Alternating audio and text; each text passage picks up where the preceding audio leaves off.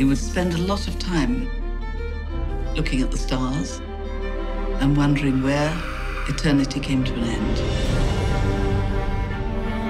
He was extremely bright. There was never any doubt about this. He could move at lightning speed across the frontiers of knowledge. My name is Stephen Hawking. This film is a personal journey through my life. Oh, he was great fun. He was eccentric. Falling in love gave me something to live for. We were going to defy the disease and challenge the future. As he gradually lost the use of his hands, he further developed his unique ways of thinking.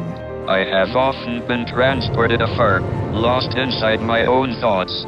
It's a terrifying prospect to have a body that locks you in. Maintaining a sense of humor has been vital to my survival. Stephen Hawking, the world's smartest man. My proudest achievement has been to inspire people to think about the cosmos and our place in it. A Brief History of Time has sold about 8 million copies. The notion of fame is a curious thing to me. It was a very intense period. The whole family went to pieces.